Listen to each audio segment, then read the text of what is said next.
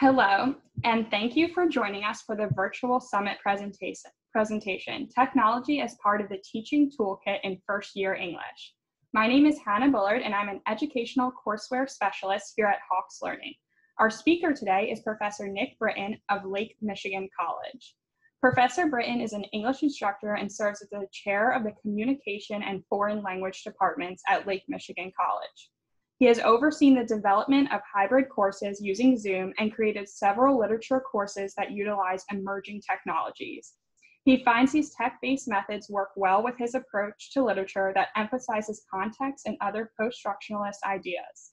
In addition, he is currently working on the new virtual reality lab at Lake Michigan College's Niles campus, which will enable several exciting possibilities for students and instructors. We are excited to have you here with us today. If you have any questions during the webinar, please enter those into the Q&A box located on the panel at the top or bottom of your screen, and we will address them at the end of the talk. On that note, I will hand it over to the presenter. Hey, thanks, I appreciate it. So just before I get going, I've somewhat modified the presentation just a bit, just to be a little bit more relevant to the incredibly changing circumstances that we're dealing with now. So rather than tying specifically to like a course outcome that we would have in, say, English 101, I'm kind of going a little bit more just how tech can be used to reach sort of any of your students, really. So I'm trying to make it a little bit more general, so it's not just focused English, although I'm happy to take questions for how to apply things. And I think that's probably, I'm going to try to maybe get through the webinar a little bit quicker, so that way we can get to that time of, well, how do I do this all of a sudden? Because all of a sudden everybody is going to, you know, who knew that the education system was going to shut down, basically, and now we have to suddenly live on the internet. So that's kind of going to be the focus today. Apologies if you're here to look at like specific outcomes. That's not really going to be quite as much my emphasis at this point, although I will bring that in, but I've kind of lowered that a little bit so we could bring in some other topics about what can happen. And I left some fun stuff in too, because we can't be all doom and gloom. So anyway, so here we go. This is the name of the presentation, Turning the New into Now, Crossing Over and Teching Your Teaching. So just ways that different technologies that are out there that certainly now that you have plenty of time at home, at least we're not on the road as much. If you're like me, and I'm in the state of Michigan, of course, and we've went fully online for at least a couple weeks, although my guess is it's going to be fully online for a little bit longer than that. And I think from what I understand, a lot of states have gone that route. So of course, the last thing that maybe you want to hear right now is another presentation about tech in the classroom. On one hand, you kind of need it right now, but on the other hand, some instructors are probably just getting to the point that, like, we get it, you know, online in the classroom. However, what if, just hypothetically speaking, what if something terrible did happen and we suddenly had to switch to online learning? Just what if? And this is actually, for the state of Michigan, this is our second time in a second year in a row where something has happened where we went to online, where of course now we have COVID-19. And then last year, if you're from the north, you'll remember the polar vortex, where schools were closed. At least my school was closed for 2 weeks straight because the polar vortex, which is a particular type of blizzard, came down and pretty much froze the state of Michigan. When temperatures get down below -20, which they stayed for about 2 weeks, you just can't go outside. You know, you have to cancel school. But of course, you know, you've been hearing about this for a while. There's a new LMS, there's a new thing, some tech stuff. And what I love is when I go to those presentations, and I imagine everybody's had this experience, where you go and the administrators are giving a presentation about how great this technology is, and it doesn't work. Like even the presentation software itself doesn't work. This literally happened twice this semester to me, this semester, where we would go in to hear about something and they couldn't make the speakers work, or the internet would crash or something, just, and it's sad. It's kind of hilarious if you have the right mindset. But of course, we're going to just adopt everything, right? I mean, it's all available. They tell you the stuff exists and you just grab it and you go forward. Being sarcastic, of course, that no, we can't grab everything. Okay, not everything, not every piece of technology, even if it's very useful for somebody, might not be for you, right? So I mean, we have to figure out what tools are available, what jobs are we trying to accomplish. But it's sort of like if you're, it almost seems like sometimes where you're trying to hang a picture and they take you to Home Depot and show you a chainsaw. Say, well, this is a tool, right? You can hang a picture with tools. I'm like, well, no, I actually need a hammer and a nail. You know, maybe one of those little strips or something. I don't need everything in the entire catalog of technology ever to figure out how to connect with my students.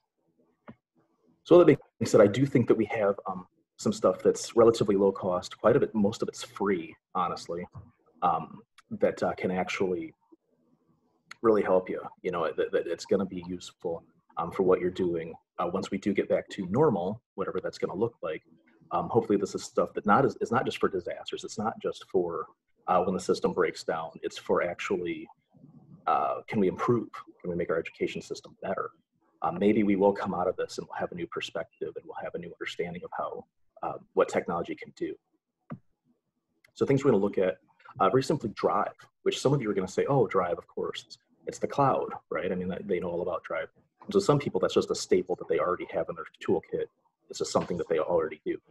For those of you who don't, Drive is going to be super useful, right? That is something that I'll sometimes have instructors say, well, no, I only deal with paper. How do I possibly distribute things? How do I save things if I can't get to my filing cabinet? Well, Drive will do that. Zoom, who I can't tell you how much I wish I bought a whole bunch of Zoom stock a month ago, because Zoom is everywhere. That was something where literally like last fall, if I mention it to somebody, another instructor, there was like a 50-50 chance they'd ever heard of it, right? And now all of a sudden, it's everywhere. I mean, it's everywhere. And then of course, something that we're not able to do right now, not very well, but virtual reality. So once we can get back in the room with each other, then we can start doing that VR stuff. So that's what we'll finish with. So this is what I have. Starting with Drive, if you choose only one thing to add to your toolkit, if you're not using an online cloud software system for storage, this is something you need to look into. Personally, I use Google Drive because it's just handy. I have it on my phone. It's free. It works really nicely. So that's just the one that I use. It's super portable. It's probably the one your students are most familiar with. Other ones you might have heard of Dropbox. Dropbox works too. I think it needs a little bit more steps, I think, to use Dropbox, but it works too. Microsoft has OneDrive, which is very similar. So there's Microsoft Online, sorts of things that are available to you too. But what I do is I have these folders, and you can just create these in your Drive account. And I'm sorry for some of you, this is painful review, but for other people. And so I just have folders according to, say, this is my English 204 class. That's Masterpieces of British Lit. And so British Lit 2 rather. And so I'll just open that up, and that's where I can't open here because it's just a picture, but that's where I have all my files, all my presentations, all my notes, everything related to that course. This is English 208. It's everything I have that's literature interpretation. And so on, these are all the courses I teach. This is just chair stuff, you know, that sort of administrator-y chair things that I have. And so it's, and then the VR lab, of course, that I'm working on at the Niles campus.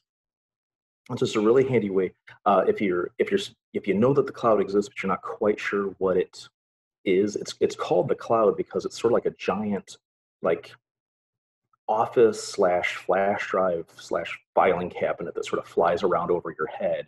That's sort of always there, like a cloud would. That's at least how I like to think of it. And so these folders, think of those as like different filing cabinets in a big room.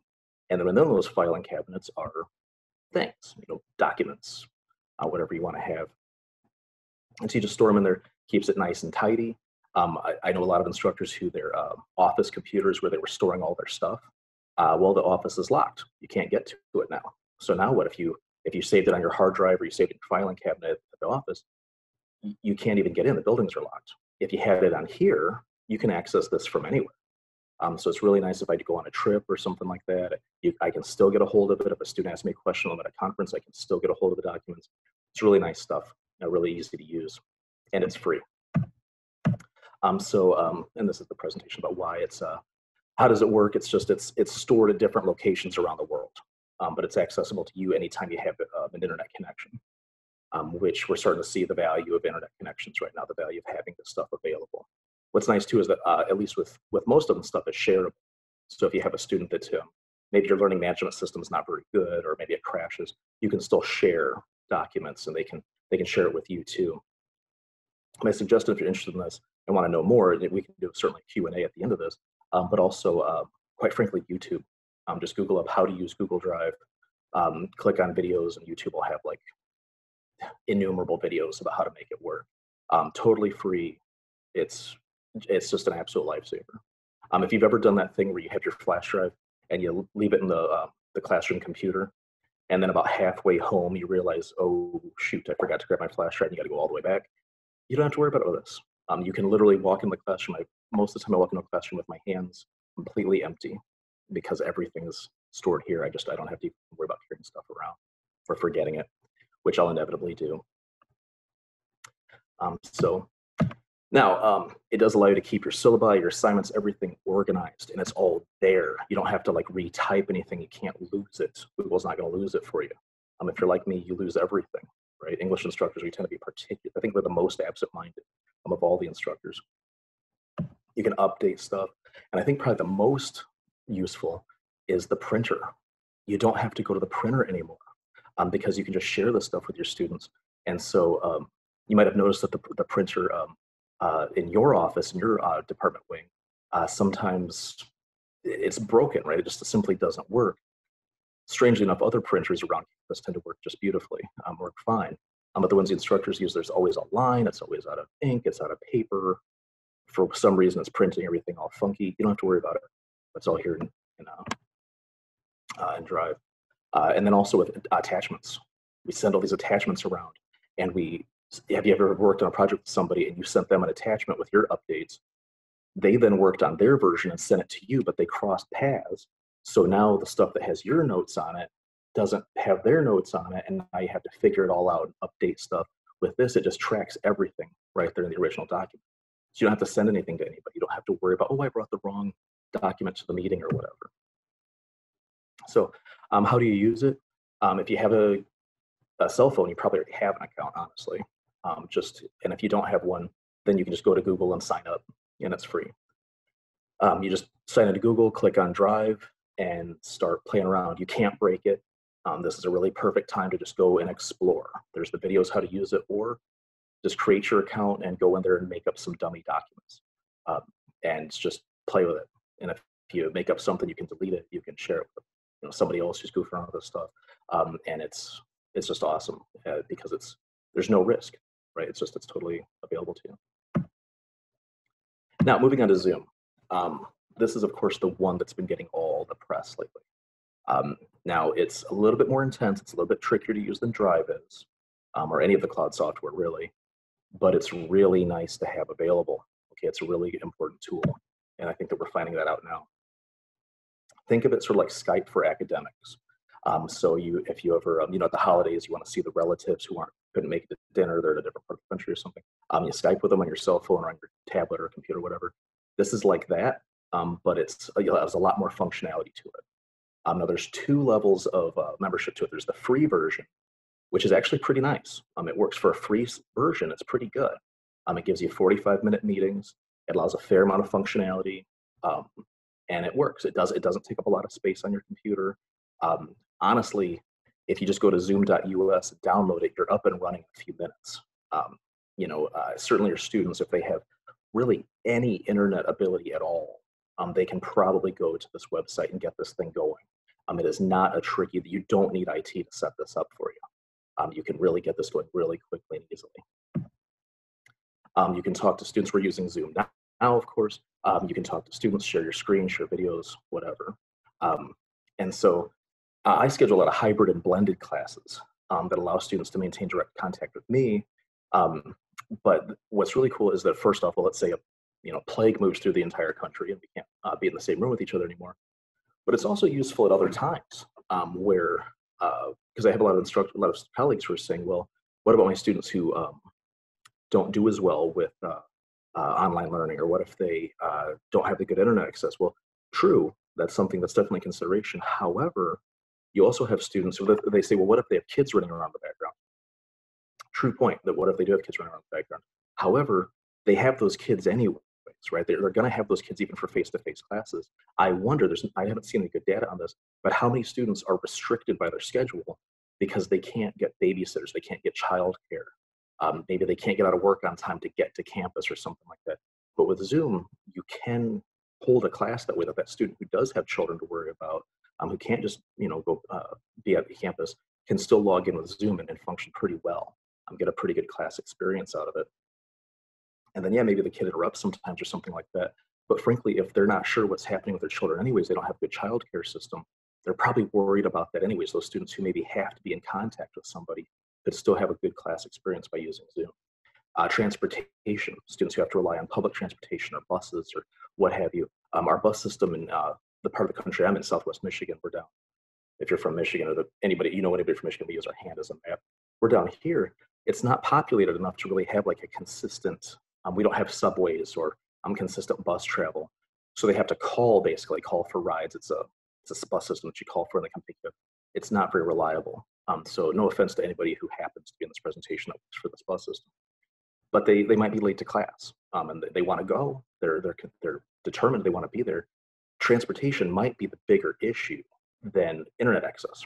Most people in this country have pretty good internet access. Most people do. Not everybody, but most people do. And I wonder if we were to compare that data, do people have consistent internet access or a consistent ride? Depending on the region, that internet access might be easier to get than a car is. So it's something to think about. And so how does it work? I can show you this video here. What I would maybe do is just provide it. I guess I'll put this on YouTube. I can show you just a little bit about how simple it is to, you guys probably know we won't bother playing the video, but if anybody wants the link to this, just let me know that it does exist. I think this video is like 2 minutes long or something like that. It's not very long at all. And it sets you up so that you can download Zoom, which you obviously know how to do, but how to even record the meetings. I think that's really nice too. And I can't stand that picture of me, so I'm gonna bounce back to this one. Those thumbnails, right? But no, so let's say if you're like me, say you go to a math class, and I remember in high school and college, and I would go to, say, algebra or geometry, or just pick any math class that happened on all of them, and it would make total sense. The presentation would make I would see how to do the quadratic equation or whatever, and the instructor's up there, and he or she's explaining it to me, and I get it. Okay, boy, I know how to solve for x or whatever it is that equation does. And then I would get home, and I try to do my homework, and it was like, now what? It was like somebody came through and just, my brain was a whiteboard and they just wiped it clean. It's just gibberish to me now because I was limited to just my memories. If you record your classroom, so like what we're doing here, you can record it and then the student can watch it and go back and find, okay, how did this work? It's almost like you're there with the student. They can watch just those pieces that they need to review so it starts to make sense to them again. In this way, recorded that the online learning actually has an advantage over face-to-face education.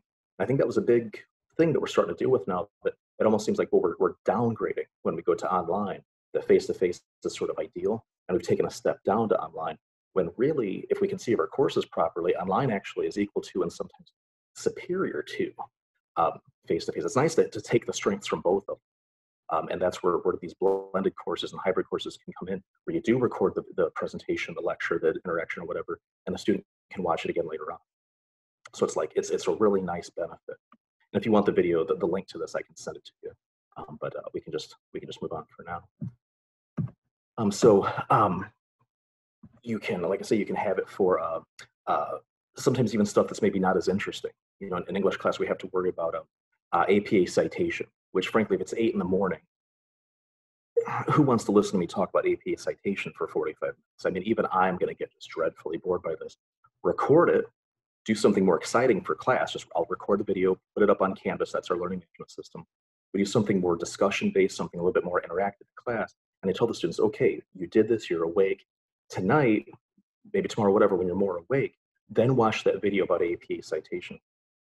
Hawks does something, so because I use Hawks, I have to do that chapter and say, the video I made and what Hawks uses, there you go. That's it. Between those two, you can probably pick up most of APA citation just outside of class. And then you can come to class tomorrow or in 2 days or whenever we have class again with questions. So we can deal with things, specific issues about precisely where does that parentheses go.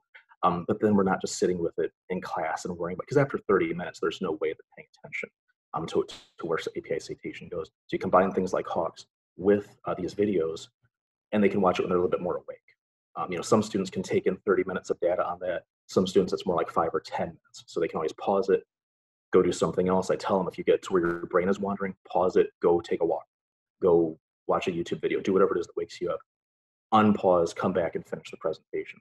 If they were to do that while I was sitting in class, that's not going to work, obviously. I don't want you to suddenly say, oh, I'm bored, I'm going to go do something else. At home, feel free to be bored. Feel free to come back whenever it is that you're ready to go learn this stuff. We'll do something a little bit more exciting, and a little bit more dynamic in the classroom setting. So so this is sort of like just sort of reviewing that. I sometimes get excited about this, get on the wrong slide, but so yeah, like I say, so for us, for those of us in the English department, we find some of these literary concepts we get excited about these sorts of things, but not all of my students are English majors. Most of my students are not English majors. They're only going to get so excited about learning about post-structural theory. Okay, well, go home, and then if you can, what I tell them to do is watch those videos while doing something else almost. I know this is dangerous, this is risky, but hey, watch the post-structural video and then go watch Rick and Morty or whatever it is kids are watching these days. See if you can apply this video to that. Maybe go back and forth. With math classes, say, okay, go home and watch part of your math and then see if you can find something realistic to associate it with.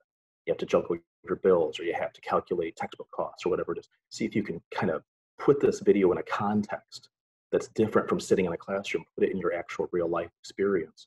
And so it takes learning away from just that one spot, that one building, that structure that we've created the school. And it allows them to move it into their bedroom, into their living room, wherever it is they're watching the videos at, and do other stuff. They can sort of associate learning with their basic life. And so I'll mute it, but I'll show just sort of what one of these videos might look like. So this one's about how to conduct research, right? Because I think that's going to be so important these days, right? I mean, how much false information is out there about coronavirus and the things that are, why can't I just Google stuff? Why can't I just trust well, my friend said this on Facebook, and he's really smart.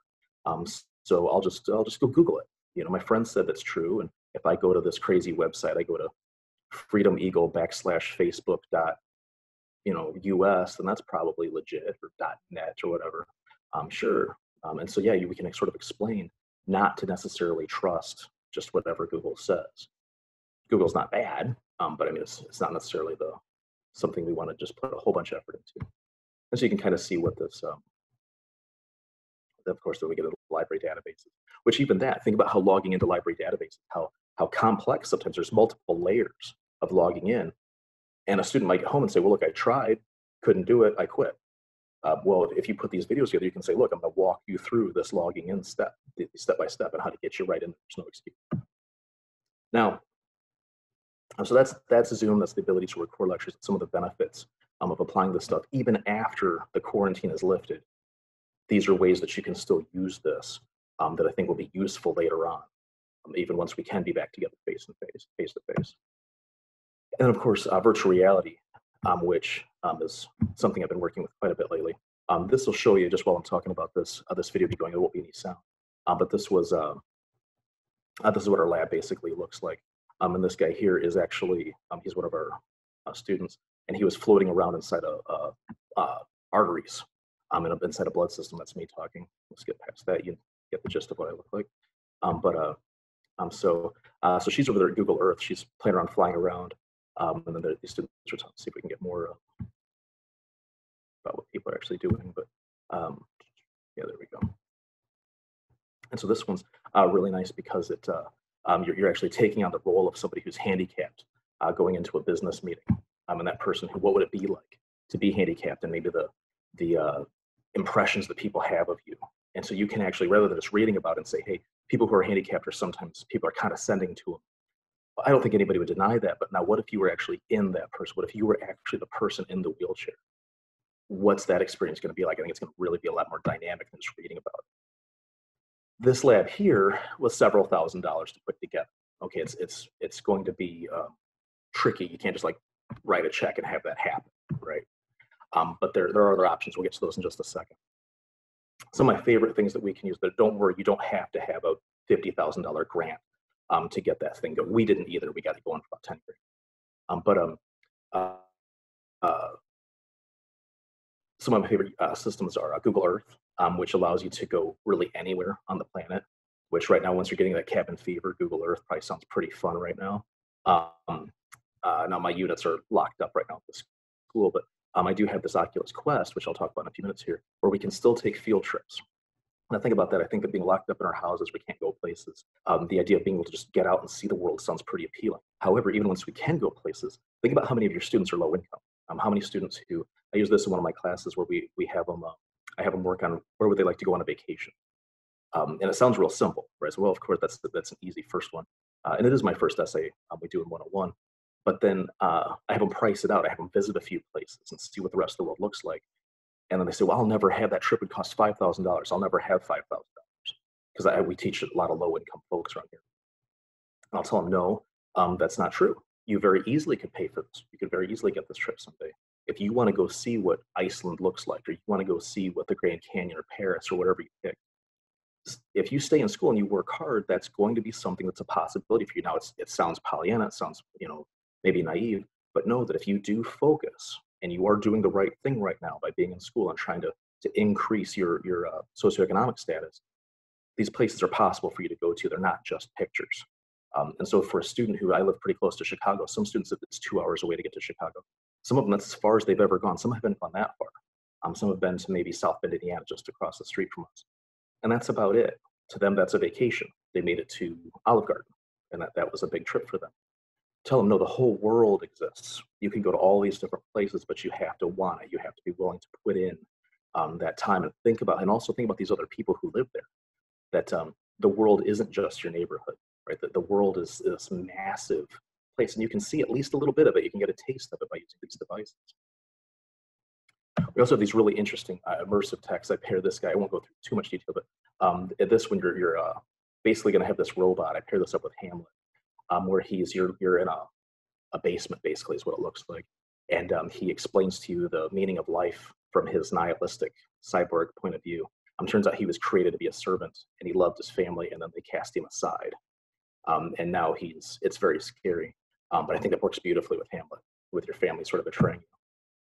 Vestige is a nice one because it's super immersive. It's immersive. It's a woman who lost her husband, and she this is a true story, by the way. It's totally true. And she's like 35, and her husband died of sort of just a heart attack. It's just one of those things that happened. And she tells the story of their relationship while these sort of images, it's animated, but images of her and him together appear around you as you move around the room. And it's really interesting. You will sob openly. When I was so happy I was alone when I did that one because I wasn't crying, but it turns out I have an allergic reaction to really sad stories. And my eyes water quite a bit. Really sad stuff. In Memory, it's about a guy who's losing his sight, and it's again a true story. And the VR tries to replicate what it's like to be blind, because it's not just blackness, right? And it's something I hadn't thought about very much. And so I put this on that you can still sort of sense the world around you, and the virtual reality tries to replicate that. And then Traveling While Black, which is fascinating. I'm gonna put this one on for just a second. This is based on the book. It's a documentary, and it shows what it's like to for people who were in controls are right but for African Americans who were traveling in the 40s, 50s, and 60s in the United States, what they had to do, where they had to go, and these guides that they would appeal to where it was safe for them to travel. Again, as a Caucasian male in the North, I can read about it, sure, but if I put those goggles on, I'm actually sitting at these diners. I'm sitting on these buses and on these trains in the back, of course. It gives me a perspective that you just can't get from a book. To actually be able to see if we can find something that really shows the functionality of it. And so, yes, you're in the back of a bus. How shocking it was for me.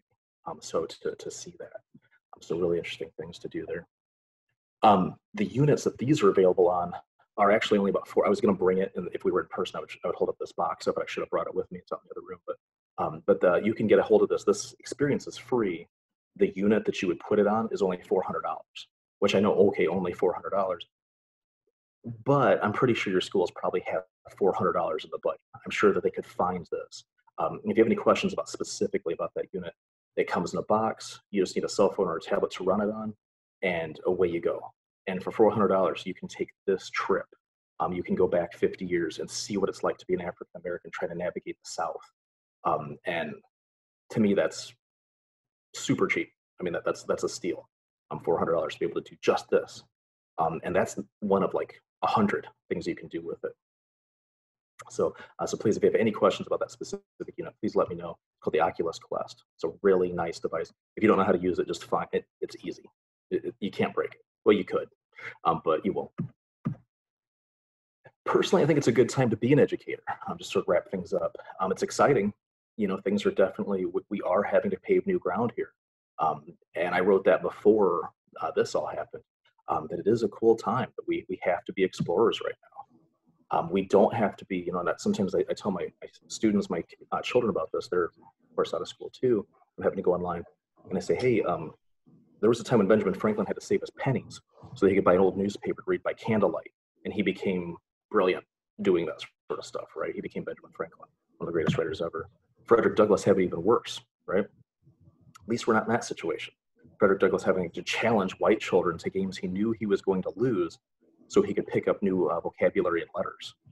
You don't have to do that.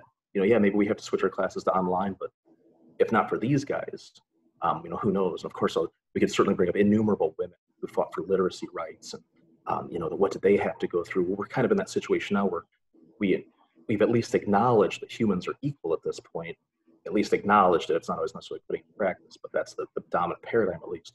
Well, now how can we use these technologies to make sure that we don't have to have kids saving their pennies to read newspapers? We don't have to have kids fighting against oppressive systems. The technology it's getting easier to access, it's less expensive, it's more accessible. And now we can take all these people and make sure that really anybody can get a hold of them. How are we going to reach those students who are locked in their house? It's really forcing all of us right now to embrace and understand how the challenges that we all face. How can we still be connected when we're not necessarily allowed to leave the home, to not necessarily get in the same room with each other? There's still ways to do it, and to me, that's kind of an exciting time. So, ultimately, using these technologies will improve your organization and efficiency. It will boost your creativity and your innovation. And it'll develop new ways of reaching your students and accomplishing your goals. Because we all, of course, have our goals and things we want to get done. And these are tools. The technology is not the end point. The technology is a step to get to the end point. So I think that's what's really important to keep that in mind. That this is the start, not the end. So that's it. I know I went kind of quickly through that. Do we have questions, comments?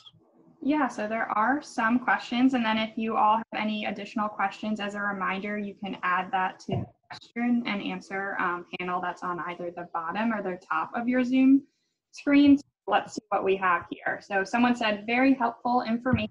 Had to join Zoom for a faculty meeting. Thank you. Many exclamation points there. And then we have another person who said, how are you planning to implement Zoom for your classes for the remainder of the semester now that your school went fully online? Or do you have any ideas on implementation on how to do so? Right. So what I'm doing is, luckily I already had a couple classes of mine were already using Zoom. They were already blended. And so I'd set those up because I knew there was particular groups of students who had either transportation or connection. They just couldn't get to the campus on time. They had particular scheduling issues. And so I'd set up 2 different courses for those groups of students. I was able to identify those groups and set up Zoom classes for them already. So I was kind of fortunate that half of my load was already online. For the other ones, for the ones that were face-to-face, what I'm doing is I'm holding voluntary Zoom sessions. So that I've set up Zoom meetings. I posted it on Canvas. That's our LMS. Some people are using Blackboard. Blackboard would work too. And so I'm having voluntary ones. I'm just sort of hoping that enough students come in for. We've only been locked down for a week, for not even a week yet, just a few days.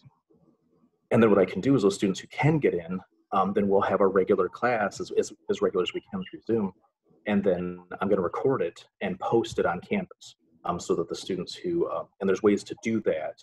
You might have to talk to your Canvas administrator, but there's ways to stream it on a Canvas so it doesn't eat up a whole bunch of data. They don't have to download it. And then so the students who can attend, or maybe just choose not to attend, they can still have the information to them. They can still at least see a recorded version of as normal a class as we could have. It's far from ideal. It's not going to be the same as requiring somebody to be in the room with them, but at least they can still see a class function. So the sessions are voluntary. I posted the meeting link up there, just like how you got into this meeting today. And then I'll just hit that record button, and then they can have the class available to them. And then another question is, we use Canvas on our campus. Can I use Zoom on Canvas? Question mark. Do I use them separately? I'll be all new to online teaching. Yeah, so they're two separate things, but what I do is I create in that video, I have another video that'll show you how to upload it. I can send that link out to people who want to see it, because I have a video about how to take your Zoom recording and upload it to Canvas. If your school uses Kaltura as part of Canvas, so if you've heard of Kaltura, there's one way of doing it. If your school doesn't use Kaltura, there's another way of doing it, and I can help you out with either one. But yeah, so what you do is you go into Zoom and then you record it. You record your class or your presentation, because you don't have to have other people there. You can just open up Zoom and record a presentation even if nobody's there. You don't have to have it, have a group. So either way, and then you just download the video and then just upload it to Canvas. And there's going to be a couple different ways of doing that. It kind of depends on your setup, but it's not difficult by any stretch. If you can download and run Zoom, you can download the meetings and put them on Canvas easily enough. And so what I do is I put them in an announcement, or my favorite is to put recorded videos, either a presentation or a meeting ahead of students, put it in discussions, and then have require the students. I think one of the instructors is not familiar with Kaltura. If you want to share a little bit more on that. All that is that's an add-on for Canvas. So it's a lot of schools are using it, but if you don't, then you can still just upload the MP4. Which, don't let the name scare you. If you're new to this, it's a file. Okay, it's just like a don't let the name MP4 bother you. It's just a file. You're just going to download the video, upload it. Kaltura is something that your school may have, and if they don't worry about it. But if they do, it just allows it to convert a little bit easier, and it will also add captioning, which is really nice. That it immediately puts in closed caption for you. So for students who do have audio issues, or maybe the instructor has presentation issues or whatever, you can put that closed captioning on there. If your school is not using Kaltura, this is an outstanding time to tell them to add this to Canvas. So they have to pay for it, they have to come off some money for it, but it does allow your students to get that closed captioning. It's just a part of Canvas that your school have put into Canvas for you, and you just have to find it wherever it's embedded. And we'd probably have to, I'm happy to work with people one-on-one. We can even Zoom together, and I could maybe track it down for you. But it's a part of Canvas. If you don't have it, you don't need it. You could still put your video up on Canvas on its own, if the school is not going to come off the resources to also purchase Kaltura. Any other questions for Nick? I see the Q&A has a few. Okay. Okay, just this one I see. But yeah, please, there's a Facebook group, Pedagogic Pandemic. There's a Facebook group of academic. I've been on that too. And I've been exchanging some ideas. I've been working on this for a few years, almost like this is almost kind of my moment, right? The technocrats are going to rise up. I'm happy to work with folks. So if you do want to say, hey, look, I just don't know what I'm doing. No question stupid, right? I mean, even something where sometimes people have said sheepishly, like, I don't know how to do this. How do I do it? What else are we going to do, right? I mean, we're here to learn now. We instructors, we get to be students now again. We get to learn now. So I'm excited to see if we can save the day on this one. Yeah, absolutely. And as Nick mentioned, if you do have any additional questions for him, we're happy to get you all in contact. And if you do have any questions directly for us, please email them to marketing@hawkslearning.com. We will also be emailing you a link to all the sessions at the conclusion of our virtual summit. So thank you, Nick, for all of your time, and thank you for all the registrants for participating. Thanks, everybody.